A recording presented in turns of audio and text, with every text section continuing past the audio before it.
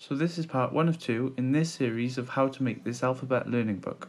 This book, which I've called Foodimals, takes a unique approach by, instead of using the usual A for apple, B for bat, I've paired each letter with a specific food and animal, then using Midjourney generated the food and animal combination character, hence Foodimals. This is a fresh and engaging way to learn the alphabet, and I'm sure anyone could make one of these following the steps provided in this tutorial, so stay tuned. First thing to do is to get an A to Z of animals and an A to Z of vegetarian food. If you're thinking about doing a book like this yourself, I should mention that it's quite limited on food and animals with the letters Q and X, so everyday objects might be an alternative. First, you'll want to prepare your document. I have a full tutorial on how to prepare your document like this with guides for bleed and centerfold in the top right corner.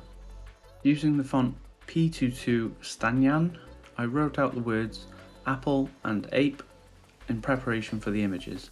In Midjourney, I prompted for an ape and an apple using the prompt apple illustration style, fun, happy, friendly, cute, colourful, white background, and the same prompt again but changing the word apple for the word ape. I realised in hindsight that the word colourful was actually a hindrance, as it was just adding paint splashes to the images, so I took that out in later prompts. I upscaled all the images that I liked the most, ready for the next stage, which was to merge the characters.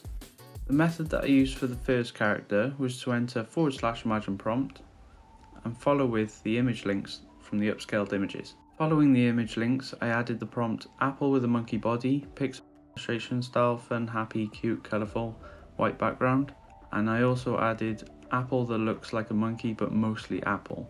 I did try using image weights, which was basically numbers that can emphasize or de-emphasize certain parts of the prompt, but for some of these characters I just found explaining to Midjourney that I wanted to emphasize the fruit and not the animal worked just fine.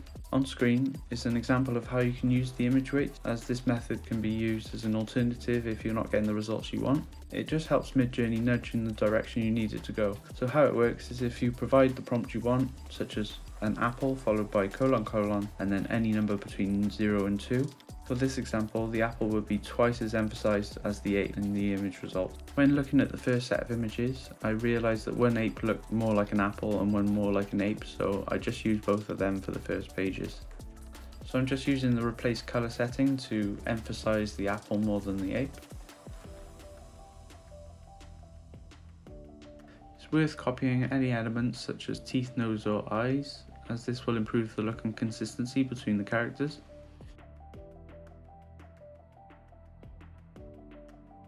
Lastly, it's just a prompt for a background. I use the prompt jungle background, illustration style, fun, happy, friendly, cute, simple, flat color, bold, --, no character to make sure there's no characters in the background, and also --, which is just the proportions of the image.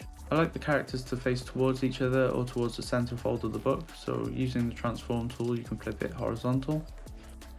I generated the fruit as characters as I found it was merging with the animals better, so I'm just using Photoshop's generative fill tool to select the face and then type the prompt remove face, which does the job perfectly. Also, Midjourney can sometimes add unwanted elements such as this apple, so again just select the apple in the same way and type remove as prompt. I thought that the ape could do with a better apple stalk on the head, so selecting the stalk I prompted for that, and here's the result of the first page. I repeated all 3 prompts from step 1, just replacing apple with banana and ape with bat.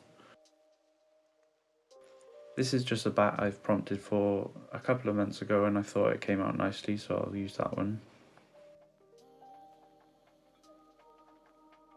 The banana bat character has come out exactly how I'd like, but I'm just going to copy the stalk over from the original banana and it can define the bat to look more like a banana.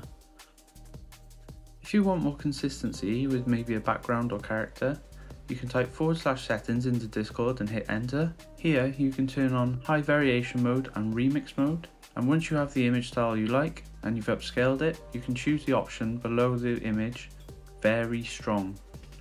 This will bring up a prompt box where you can change the setting from field to cave, for example. Here's the result of the second page. Using generative fill, I just removed the banana face and also copied over the teeth from the bat.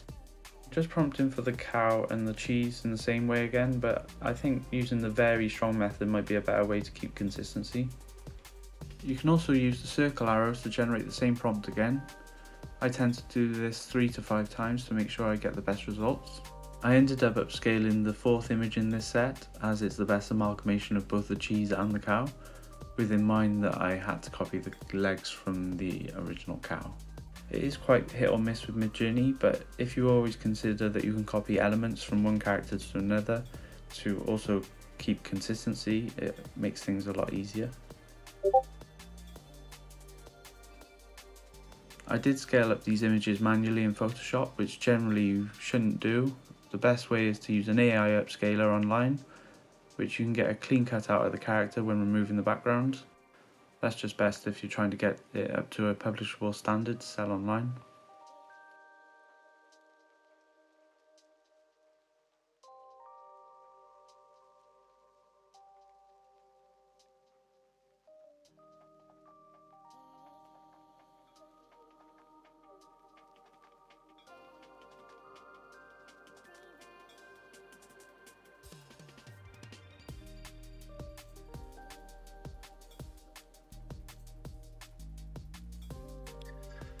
So here's a couple more pages done in the same way.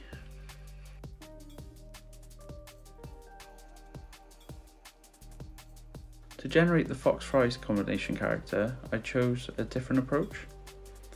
Using the closest combination of the two, I turned on high variation mode and remix mode, and then I selected the very strong button and adapted the prompt that way.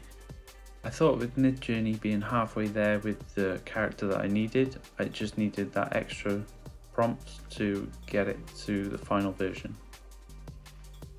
With all the images in place, I just realised that the fox fries character had a bit of a plastic texture to it, so I just went over with a soft brush and airbrushed everything out, and also copied some of the facial features from the original fox.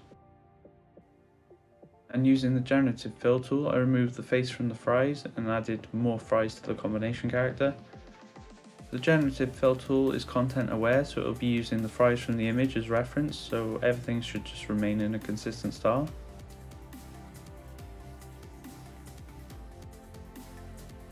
So here's the result of the next few pages. They were all done in the same way as the previous ones, but I will show you how to do it in a slightly different way this time, where you can use the blend mode, which is /blend, and then you paste the resulting characters into the blend and it will blend the two into one image. Here's the resulting image, and again you can use any elements from the left page, such as the ice cream. So far I've done half the alphabet, letters A to O. I'll probably in the next video upload the finished book if you'd like to see that. And if you enjoyed the video, drop us a like and subscribe, and see you next time with some more tips and tricks.